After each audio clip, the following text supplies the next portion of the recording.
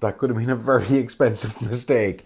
This is a Canon lens, and I bought it for a Sony camera, but more on that in a minute. This is the Sigma 150 to 600mm lens, which is an absolute beast of a lens.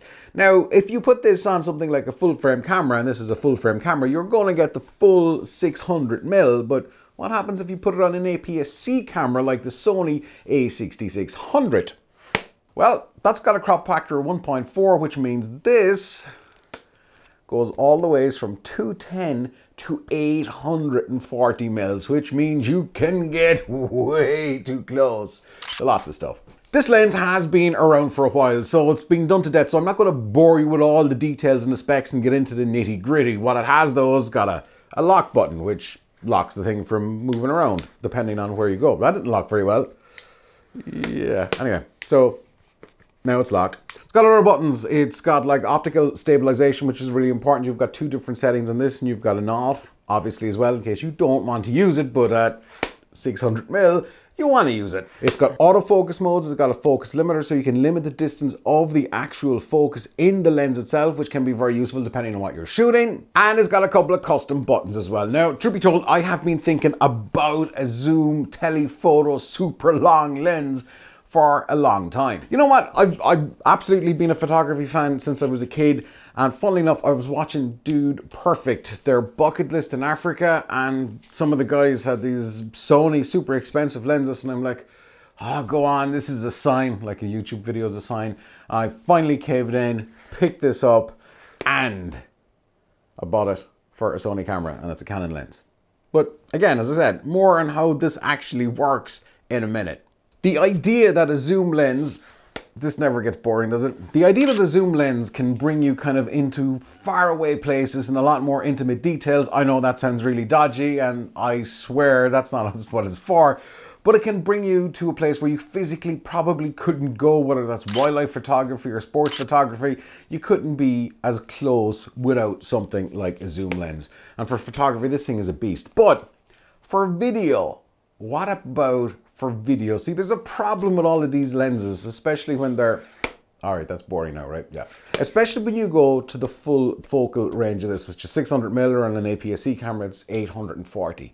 The slightest movement is going to create a huge amount of judder and jitter in the lens. Even blinking an eyelash or a fart could really knock this off kilter. So you do need something like a tripod to hold it anyway steady. But again, a gust of wind could cause some problems. So what is this really like for video? And that's one of the things that I wanted to get this for. By the way, I'm super excited to show you the following little bunch of clips, okay? I've shot some of these in the drone, on the DJI Mini 2, but a lot of these, you're going to be able to spot which ones are the drone, and you're going to be able to spot which ones were shot on just this. So you got a lot of video, and for now I'm going to shut up, okay?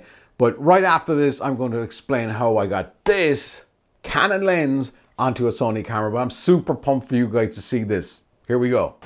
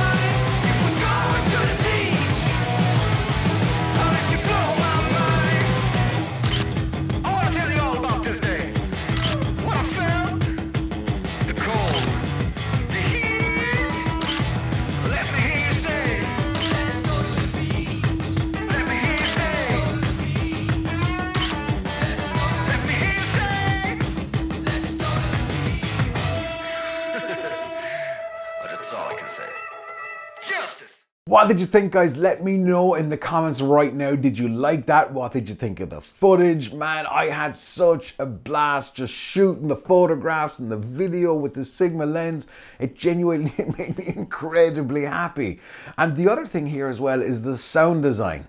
All the music and especially the sound effects, all the waves and stuff, that stuff, including the seagulls, none of that came from the drone, obviously, because DJI Mini 2 don't record sound, but it didn't come from the Sony camera that I was using, the a6600, because it was far too windy.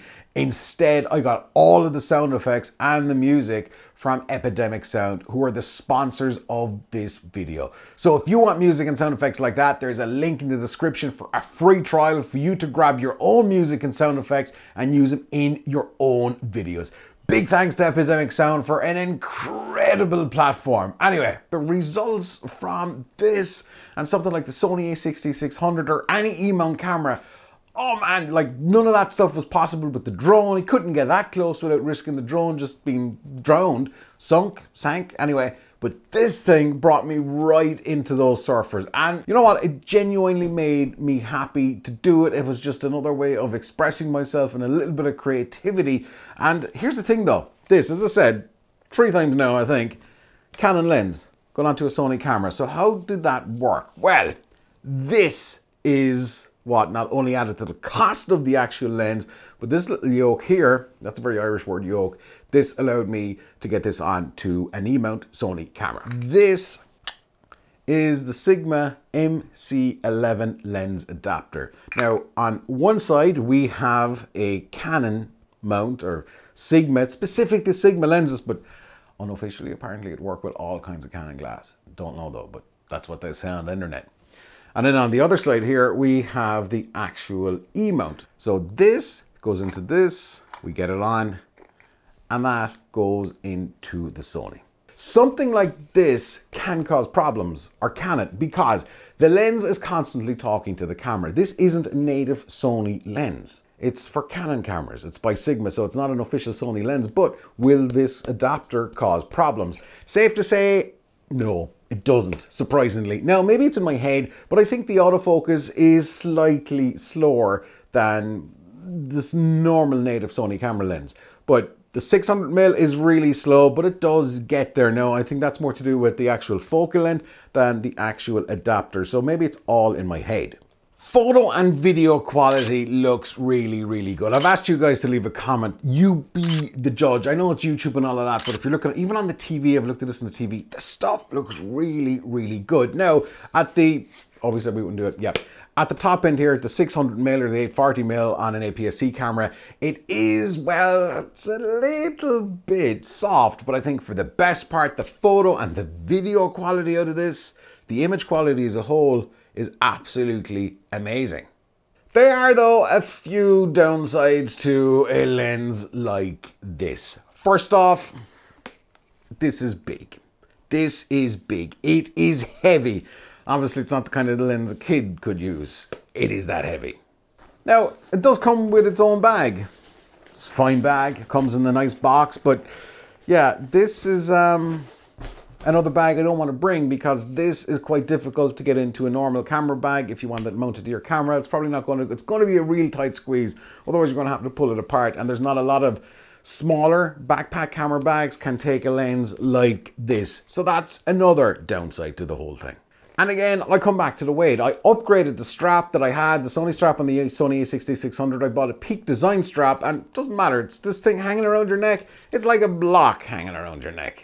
Also, it's not the fastest lens in the world. We're talking 5 to 6.3 in the aperture, which means, well, with something like this, the general rule of thumb with a kind of big telephoto lens is that you got to shoot double the actual size of the lens. In this case, it's 600mm, so you're looking at least 1/1250th of a second when it comes to the shutter speed.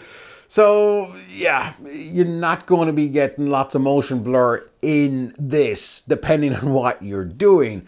But there is bokeh for days, again, depending on how far away you are. As a telephoto lens, this is really, really cheap in compared to some of the other stuff. Yes, the little adapter for putting into a Sony camera does add up to an extra couple of $100 onto the whole thing.